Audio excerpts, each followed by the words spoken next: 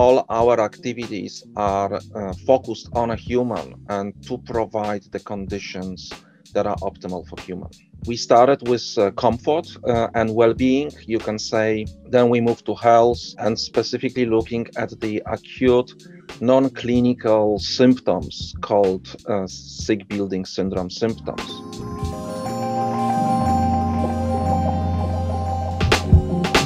In my eyes, if we speak about indoor air quality, we speak mainly about the contaminants or pollutants that are present indoors. We speak not only about the pollutants that can be produced indoors, but also the pollutants that can be brought indoors from outside. It can be inorganic and organic chemical compounds.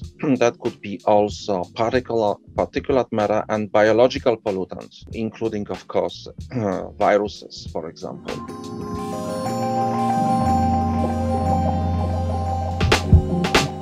Offices are usually sparsely occupied by people, so the pollutants from humans may not be major or dominant pollutants. There could be other pollutants that are related to, let's say, building materials or the equipment and the furnishing.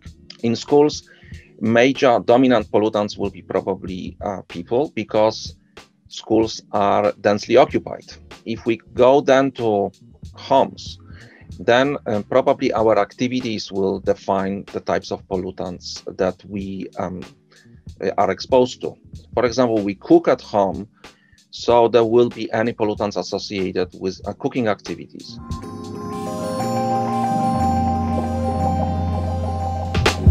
We cannot define the pollutants, though. Yet we know that there are pollutants that cause short-term effects, very often related as those sick building syndrome symptoms. With respect to chronic effects, we have much less evidence on that. However, the evidence that exists would suggest the pollutants such as particulate matter, ozone, radon, and so on to be most dominant. However, there could be many more pollutants that cause chronic effects, but they are very difficult to identify.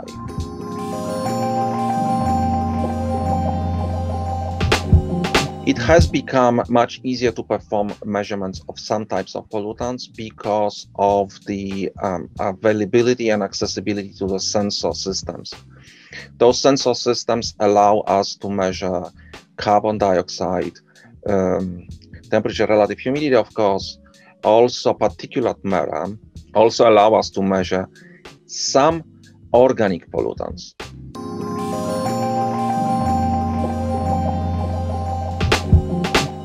The most simple way is to avoid pollution sources. At the source where it's emitted, that is the most effective way.